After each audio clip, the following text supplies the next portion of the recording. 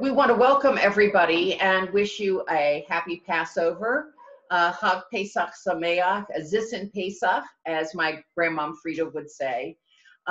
This is a very unusual situation. Usually on Passover, we're all together, sharing a meal together, sharing stories, and having our families, multiple generations of our families come together. We're in a time of distress right now, and we can't do that. What we can do is be with each other virtually, which isn't ideal, but it's what we can do. And so Don and I wanted to come from our Seder table to yours. Maybe you're having a Seder, maybe you're just having a nice dinner. We wanted to offer to you a very simple laid out Seder. We'll hit the basics, we'll have a little conversation, give you a little time for conversation. And this is something that you can use to accompany your Seder if you would like. We want to thank my friend and colleague and teacher, Rabbi Amy Scheinerman, who has shared with us a Passover Haggadah that she created some time ago. And it's got all the basic elements, and it's very easy to follow, and that's what we're using today. So we're just going to kind of switch off our conversation, and we're going to get started. Welcome to our Seder. Tonight we observe a colorful and joyous festival that our people has celebrated for nearly 2,000 years. The history of our people reaches back nearly 4,000 years. We began as slaves in the land of Egypt. Today we are free people. Long ago, our ancestors set out on an important journey. On a night such as this, they went forth out of Egypt, leaving behind slavery and degradation. On a night such as this, they rejoice in their newly found freedom and dignity. Tonight we celebrate their freedom and ours. At the same time, we remember all of those who are not yet free. May this Seder kindle in us a zeal to work for the freedom of all. May this Seder inspire us to light the torch of freedom and dignity for all the world. We begin with our festive candle lighting. Don, would you light the candles for us?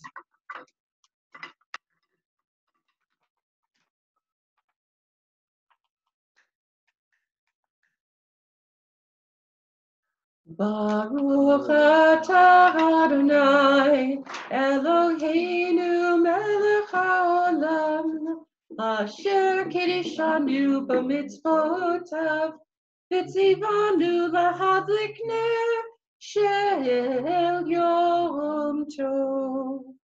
Blessed are you, Adonai, our God, ruler of the universe, who makes us holy with commandments and commands us to light the festival lights.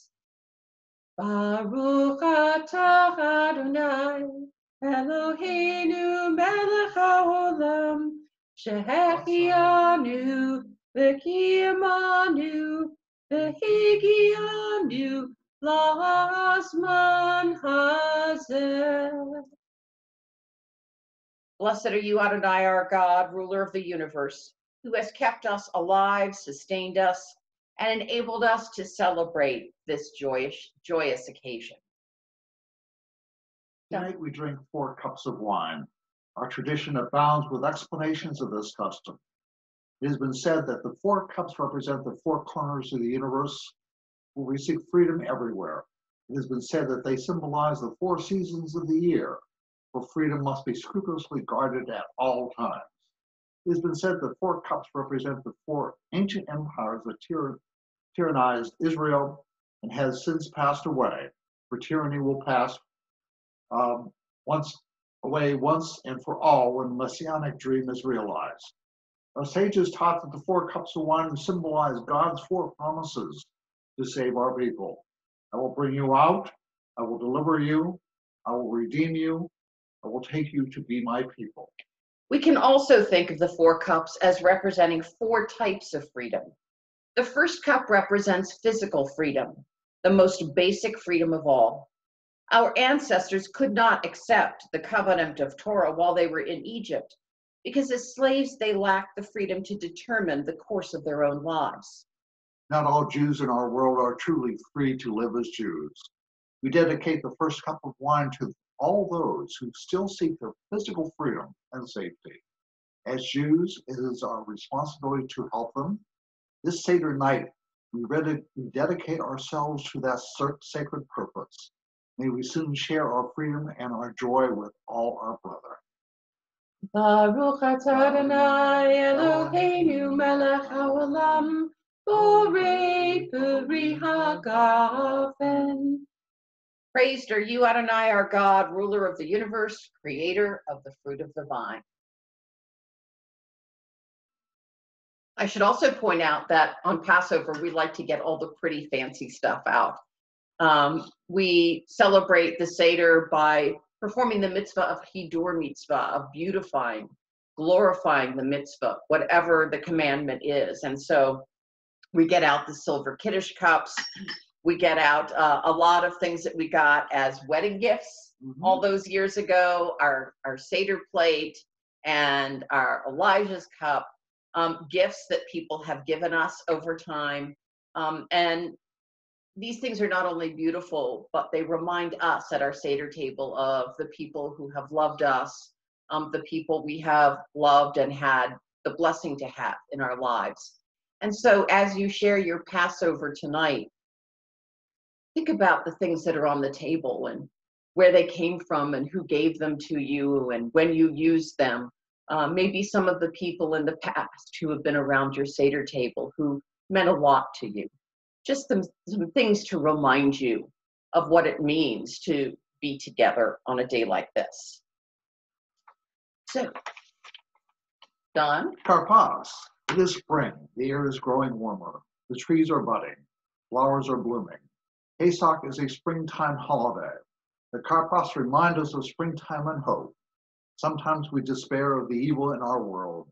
Pesach calls us to keep hope alive and blooming. Now we dip the karpas in salt water because, does anybody know why? Very good, because tears taste salty. We not only remember the tears of our people in Egypt when they cried out when they were slaves, we actually taste them. May we never be so comfortable that we become complacent, forgetting the pain of others. So we're going to dip our karpas into the salt water. Would you hold up, again, another gift from dear friends that we have had in our lives. Here's for you. Everybody generally uses parsley. We are actually using cilantro because we like cilantro. Baruch atah Adonai Eloheinu melech haolam borei pri ha'adamah. Blessed are you, Adonai, our God, ruler of the universe, creator of the fruit of the earth. That's good cilantro too. Now, we're going to go to the matzah, but just for a moment. And this is the afikomen. There are, Don, would you lift up? There are 3 pieces of matzah here. We're going to take half of the middle matzah to be our afikomen. Afikomen is the dessert or the after. It comes from the Greek. It has something to do with the way the Greeks used to end their great banquets. So we're going to snap that in half, and we're going to wrap half of it up and put it away for later. The afikomen is literally the last taste of what we have at the end of our Seder service. And we say, halachma anya. This is the bread of suffering with which our people ate when they were enslaved in Egypt. We invite all who are hungry to come and join us. We pray that all who are slaves will soon be free. Don? 4 questions. Passover is a very special holiday. We do many things differently during Passover. Should we sing? We're going to sing the 4 questions, and then we'll share them in English with you.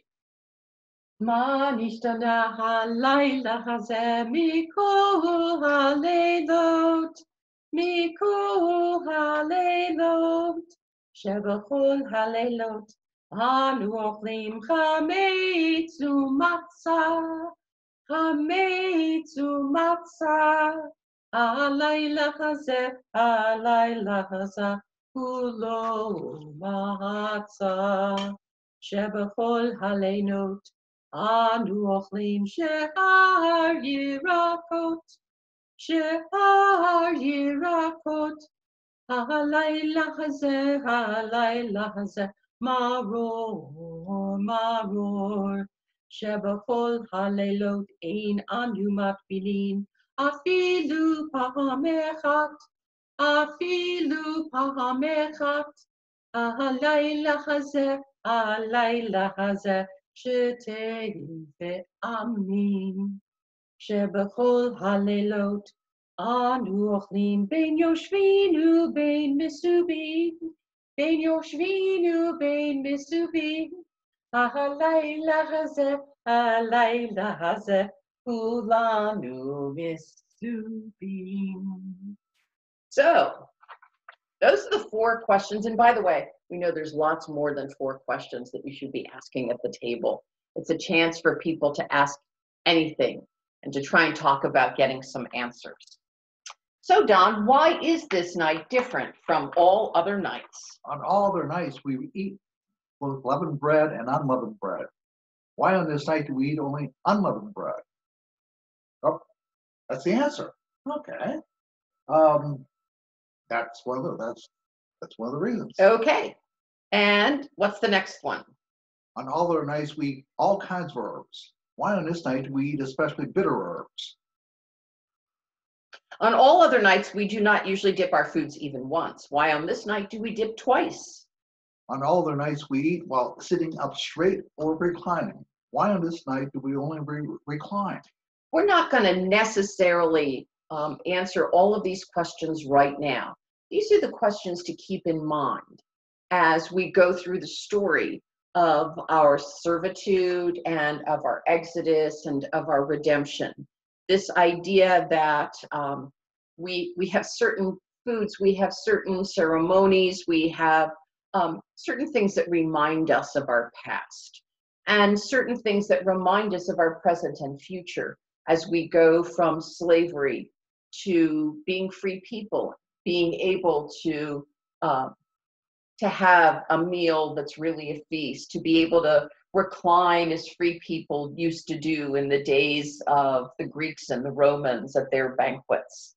And as we go along, you'll figure out how we're answering these 4 questions.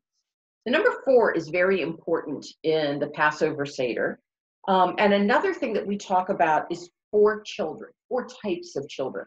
Remember, this is a time to make sure that children get answers to some of their questions.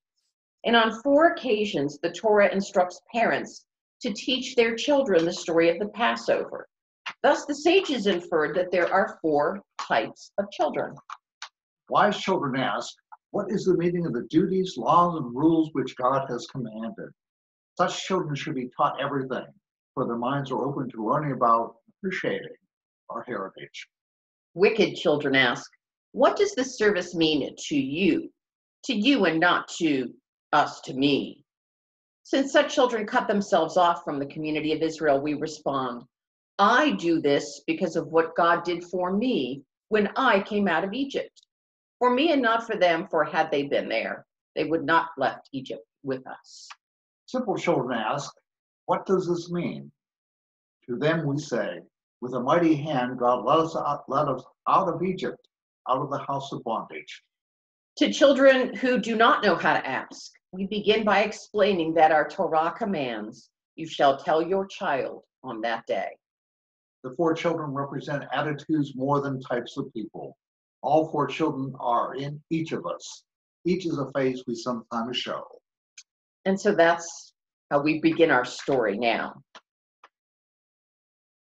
God's unfailing help has sustained our ancestors and us. For not only one enemy has risen up to destroy us, but in many generations, people have risen up to destroy us. But God delivers us from their hands. Our story begins with degradation and ends with dignity. May our lives and endeavors end as our story in glory. And so here's the story. Approximately 4,000 years ago, our people were slaves in Egypt. If God had not brought us out of Egypt, we would still be slaves there. Every year we retell the story because it is our people's story and because it is wonderful to tell. We also retell the story each year to remind us of the importance of human freedom. The story of our people's exodus from Egypt reminds and reassures us that freedom is possible. Deliverance can come. Salvation is within our reach. May we in our lives help the dream of redemption become a reality. Nearly 4,000 years ago, there was a famine in the land of Egypt, of Israel. Our ancestor Jacob took his family and settled in Egypt, where there was plenty of food. The children of Jacob lived well in Egypt. They became a great nation, powerful and numerous. Sometime later, a new king came to the throne of Egypt. He feared the Israelites because there were so many of us. He said, "If there is a war, they will join our enemies and fight against us." So Pharaoh forced our people to become his slaves. He ordered us to make bricks and build buildings for him. Taskmasters were set over us. They imposed heavy labor, and we built the cities of Piton and Ramses. We cried out to God for help, and God heard our plea, saw our suffering, and responded to our oppression. God remembered the covenant with our ancestors, Abraham, Isaac, and Jacob. Pharaoh refused to let us go free. So God brought 10 plagues to the land of Egypt: blood, frogs, lice, insects, cattle disease, boils, hail, locusts, darkness, and the slaying of the firstborn sons of the Egyptians. When Pharaoh's own son died, he finally agreed to let us go. Rabbi Aaron Samuel Tamarat of Milakas explained, God alone executed the judgment of death. For I will go through the land of Egypt in that night. I am not my intermediary. The Holy One, blessed be God, could have given the Israelites the power to avenge themselves upon the Egyptians. But God did not want to sanction the use of their fists for self-defense even at that time. For while at that moment they might merely have defended themselves against evildoers, by such means the way of the fist spreads through the world. In the end, defenders become aggressors. Therefore, the Holy One, blessed be God, took great pains to remove Israel completely from any participation in the vengeance upon the evildoers, to such an extent that they were not even permitted to see the events. When we recall the plagues against Egypt, we remove a drop of wine, our symbol of joy, from our wine cups for each plague, because our joy is lessened when we remember the sufferings of the Egyptians. Together, let us recall the 10 plagues against Egypt. Blood, Dam. Frogs, Spardea. Lice, Kinim. Insects, Arov. Cattle disease, Dever. Boils, Shechin. Hail, Barad. Locusts, Arbeh. Darkness, Hoshech. And the slaying of the firstborn, Makat Bechorot. The Jews left Egypt at midnight in such a hurry that they did not have time to let their bread rise. They baked it immediately, and it came out flat and hard, the first matzah. Our people escaped to the Reed Sea with the Egyptians in hot pursuit. Rabbi Judah says, when the Israelites stood at the shore of the Reed Sea, one said, I do not want to go down to the sea first. Another said, I do not want to go down to the sea first either. While they were standing there deliberating, Nachshon, the son of Amminadab, leaped up, ran down to the shore, and jumped into the swirling waters. The waters rose around him, and he began to drown. At the same time, Moses stood reciting long prayers before the Holy One. God said to him, Moses, my friend is sinking in the water, and the sea is closing in upon him. The enemy is pursuing, and you stand there reciting long prayers. Moses said before God, Lord of the universe, what else can I do? God replied, lift up your rod. Moses lifted the rod. The waters parted and the Israelites crossed over on dry land. Salvation comes to those who work together with God to bring it. From the Reed Sea, our people traveled on to Mount Sinai, where God gave them the Torah. At Sinai, we entered into our covenant with God, which sustains us to this day and teaches us to cherish a vision of the world free of Pharaoh's slavery and plagues. God did many wonderful things for us. God brought us out of Egypt, gave us the Shabbat, gave us the Torah, and brought us into the land of Israel. Any one of these would have been enough. Therefore, we sing Dayenu, which means it would have been enough for us. Well, we all know Dayenu. It is really long. We're going to do a little bit of an abbreviated version of it, and then maybe you can add some of your own thoughts about how we feel redemption in our own age, how God has freed you to be the person you are today. Ilu, ilu, hotzianu, hotzianu, mi mitzrayim, hotzianu, mi mitzrayim, dayenu, dayenu, dayenu, dayenu, dayenu, dayenu. Ilu natan lanu eta Shabbat, natan lanu eta Shabbat, dayenu. Dayenu, dayenu, dayenu, dayenu, dayenu. Ilu natan lanu eta Torah, natan lanu eta Torah, dayenu, dayenu, dayenu, dayenu, dayenu, dayenu. And we say in English, had God only taken us out of Egypt, we say, Dayenu, it would have been enough for us. Had God only given us Shabbat, Dayenu, it would have been enough for us. Had God only given us the Torah, Dayenu, it would have been enough for us. But no, God gave us freedom and Torah and Shabbat and the land and the opportunity to be together tonight. Okay, let's go. Second cup of wine. Midrash relates that when the Egyptians were drowned in the Reed Sea, the angels wished to join in Israel's song of victory by singing Hallelujah. But God rebuked them, saying, "How can you sing Hallelujah when my creatures are drowning?" In this spirit, we fill our second cup of wine only halfway. Our gladness is diminished by any human suffering, even the suffering of our enemies. So the second cup of wine symbolizes intellectual freedom, freedom of the mind. Closed minds lead to misunderstanding and human suffering. We need to open our minds to new ideas and to try to understand the ideas and beliefs of others. Knowledge and understanding will lead to greater freedom for everyone in our world. Baruch atah Adonai Eloheinu melech haolam, borei peri hagafen. Blessed are you, Adonai, our God, ruler of the universe, creator of the fruit of the vine.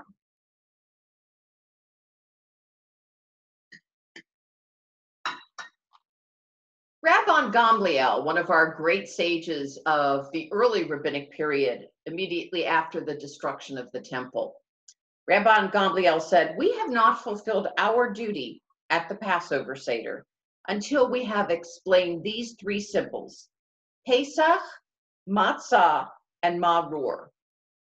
Now, the Pesach we actually don't have because that was the actual shank bone of the lamb, and we don't happen to have one on the Seder plate. I'm going to hold this up just so we have something to hold up, but we're going to talk about it a little bit later. So, what is the meaning of the shank bone?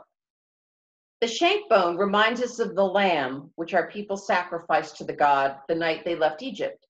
In family groups, our people ate the paschal lamb while the temple in Jerusalem was still standing. Tonight, we celebrate Pesach with family, friends, and community in all of our homes. Why was the lamb chosen for sacrifice? Because this is the animal that the Egyptians worshiped. There's shank bone on our Seder plate. symbolizes our rejection of idolatry. Idolatry has taken a different form in every age. In our own time, we have witnessed the results of idolatry when people place complete, unquestioning faith in someone or something other than God.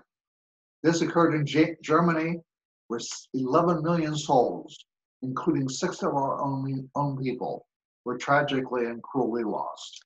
The presence of a shank bone on our Seder plate reminds us of our own obligation to combat idolatry whenever and wherever we encounter it, in order to ensure the spiritual freedom of all. Matzah. What is the meaning of the matzah? Matzah reminds us of the dough our people baked that night they left Egypt. We left in such a hurry that we don't have time to allow the bread to rise, the dough to rise. So we have normally on Shabbat, how many blessings do we do over our bread? Yeah, just the one, right? Well, this is special bread that we eat only at a special time of the year. And so we have 2 blessings. Baruch atah Adonai Eloheinu melech haolam, hamotzi lechem min haaretz. Blessed are you, Adonai, our God, ruler of the universe, who brings forth bread from the earth. And a second one. Baruch atah Adonai Eloheinu melech haolam, asher kidshanu b'mitzvotav v'tzivanu al achilat matzah. Blessed are you, our God, ruler of the universe, who makes us holy with commandments and commands us to eat the matzah.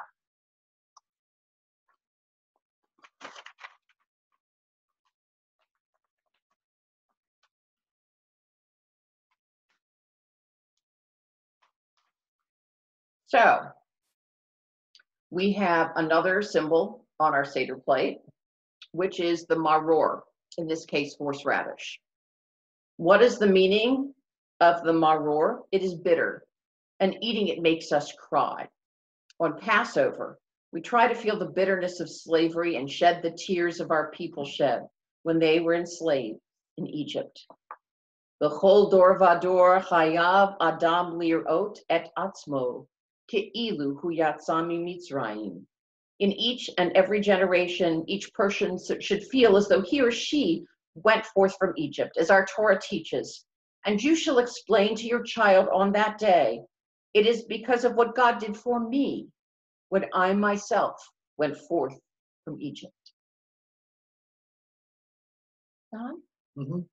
Not only our ancestors alone did the Holy One redeem, but us along with them, as it is written, and God freed us from Egypt so as to take us and give us the land that God has sworn to give our ancestors. Okay, we're going to try a little bit. This is very fresh horseradish that Don just brought home. So he likes it a lot better than I do. We'll see how this goes. Baruch atah Adonai Eloheinu melech haolam, asher kitshanu b'mitzvotav v'tzivanu al achilat maror. Blessed are you, Adonai, our God, ruler of the universe, who makes us holy with commandments and commands us to eat maror.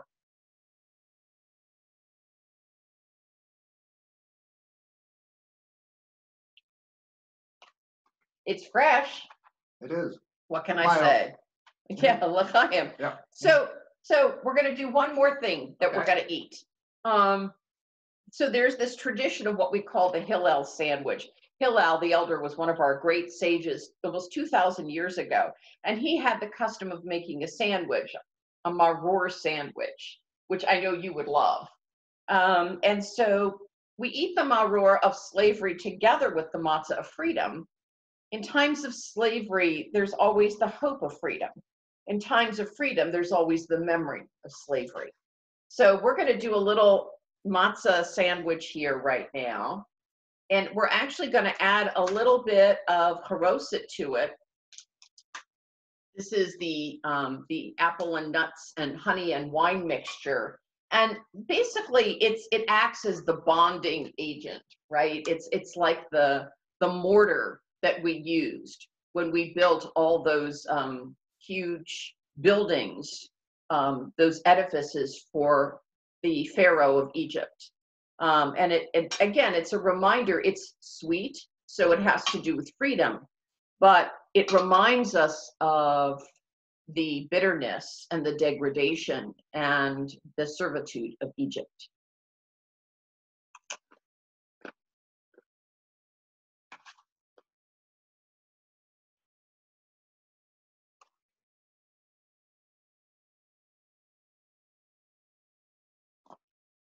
Now, I want to talk about a couple more things that are on the Seder plate.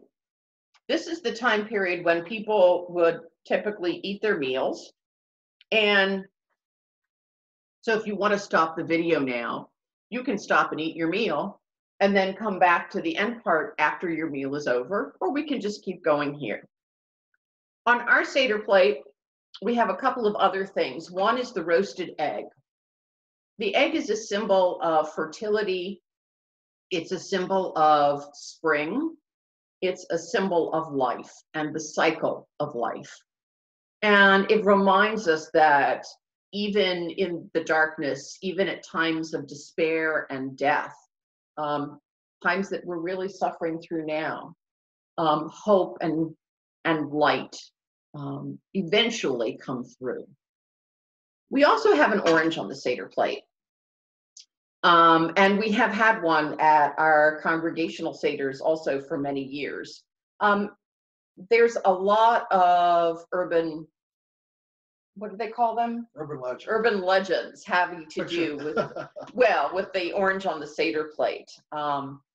It was originally came out of the LGBT community and later was adapted by a lot of feminist groups and women's Seders who sort of absconded with it.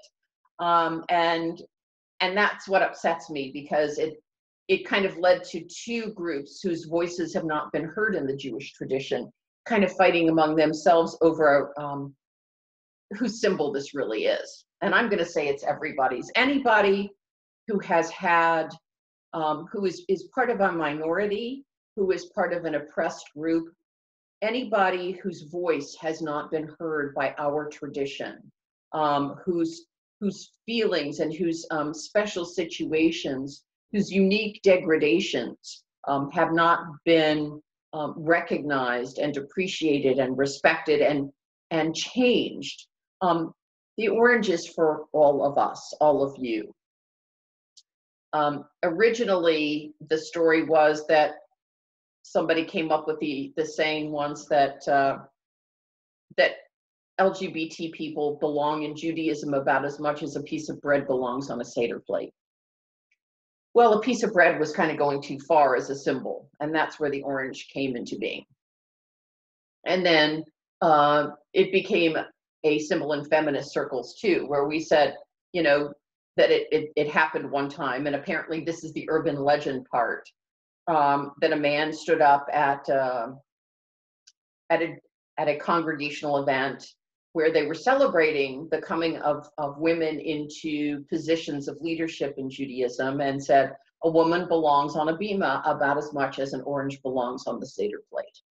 Well, the truth of the matter is we all belong at the Seder table, and we all have suffered from some sort of narrowness. The word for Egypt in Hebrew comes from the word for narrow straits. We have all had our Egypt. We've all come through narrow straits, and we all deserve to have our symbol on the Seder plate, because it is a symbol of inclusion and the broadness and sharing the joy and the sweetness of the great beauty of all of the Jewish people all over the world.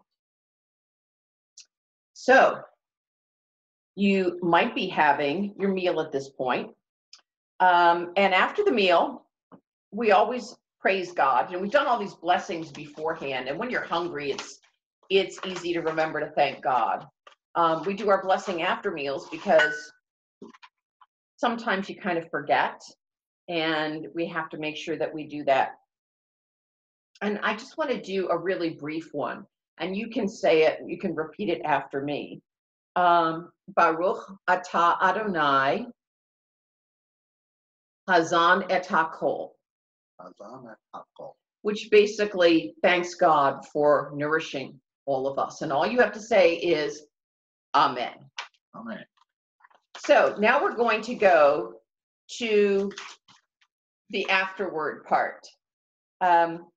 Although you can keep going here if you want to just get everything done before your meal, but we really like to kind of do things in order here. So after your Passover meal, we come to the third cup of wine. And the third cup of wine symbolizes spiritual freedom. Remember, we said there were 4 kinds of freedom. There's physical freedom, intellectual freedom. The third cup is spiritual freedom. Our people has known the need for spiritual resistance in many ages. Even in the worst of circumstances, we have maintained our dignity and identity as Jews. Even in the concentration camps, many Jews scrupulously observed halakha, Jewish law, in defiance of the oppression that they suffered at the hands of the Nazis. One such Jew addressed this question to Rabbi Audrey. Should a Jew having to perform forced labor for the Nazis continue to recite the benediction of the morning prayers, "We praise you, Adonai our God, ruler of the universe, who has not made me a slave"?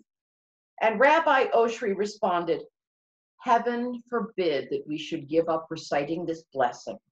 On the contrary, now of all times, we are obliged to say this bracha, this blessing, so that our adversaries and tormentors realize that although we are in their power to do with us as their wicked machinations devise, we nonetheless perceive ourselves not as slaves, but as free people, prisoners for the time being, whose liberation will soon come."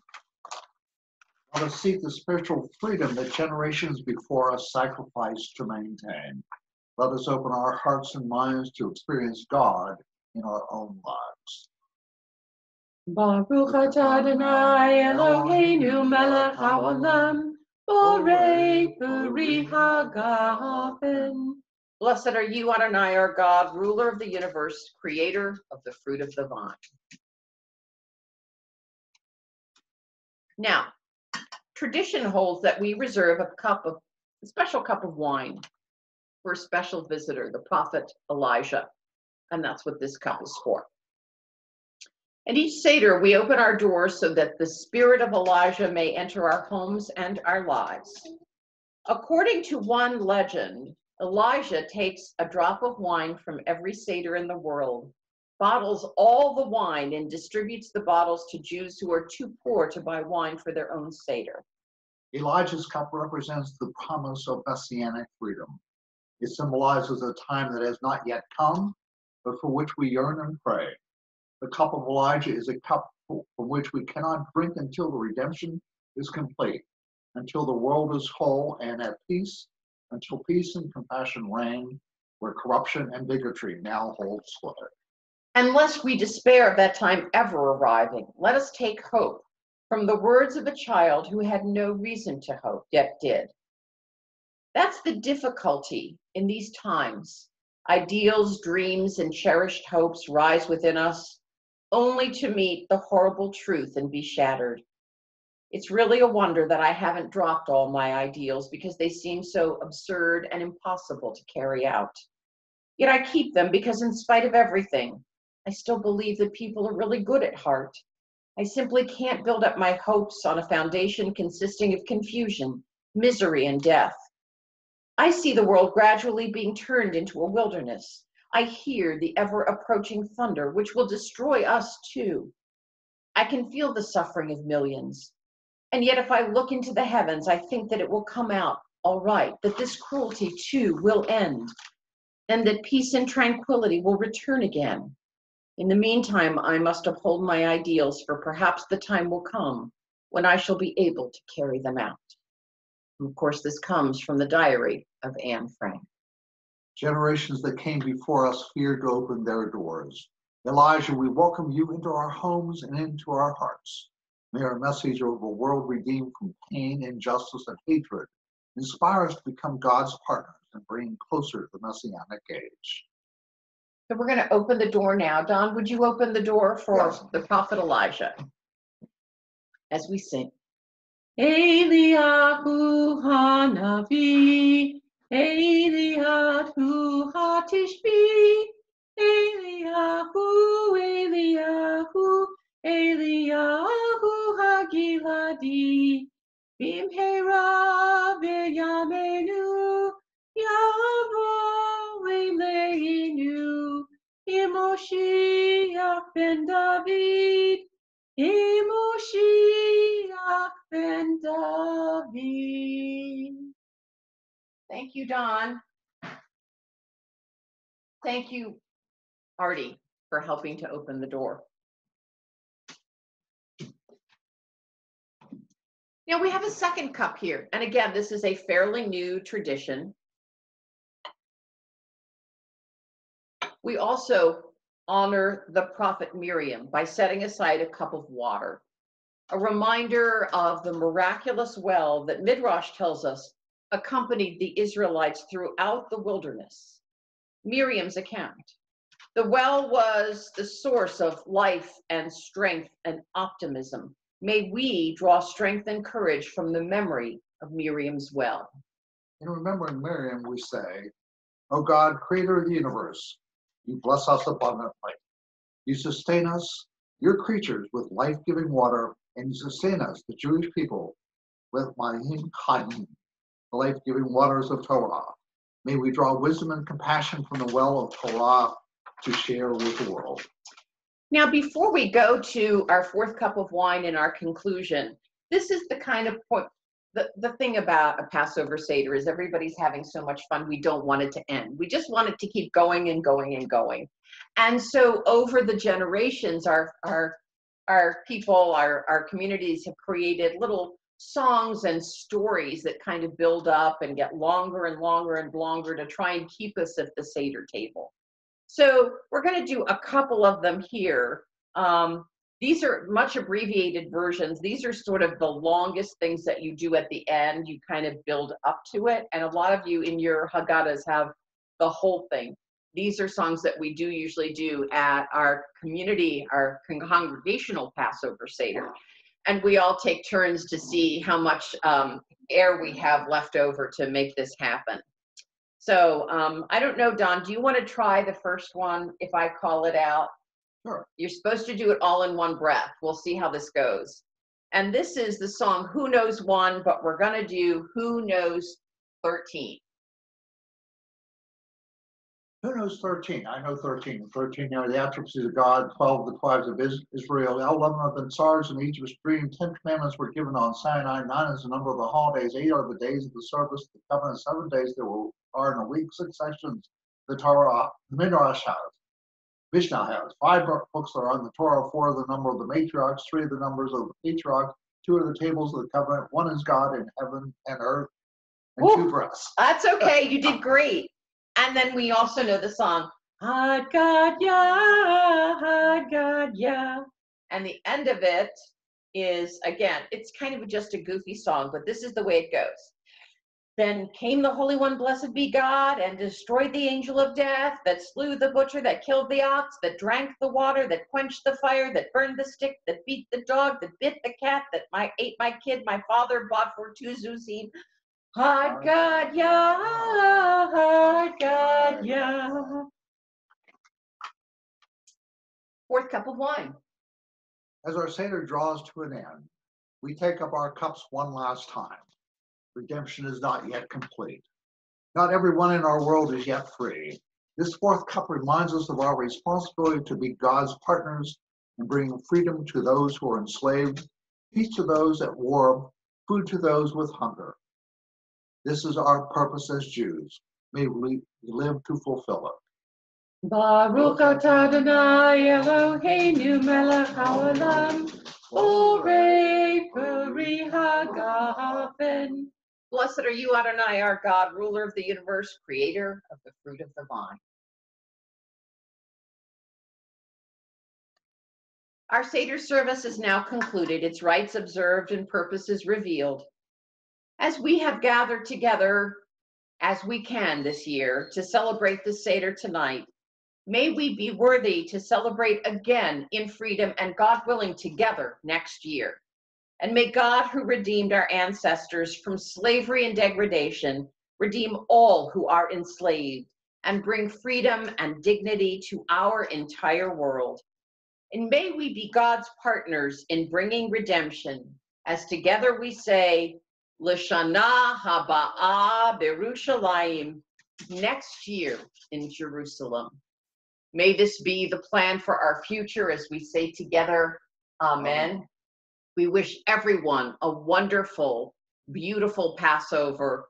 We will stay in touch as best we can, but please feel free to share these thoughts and these prayers with your own family around your own Seder table as we embark on this Zman Perotenu, this celebration of our festival of our redemption, of our freedom.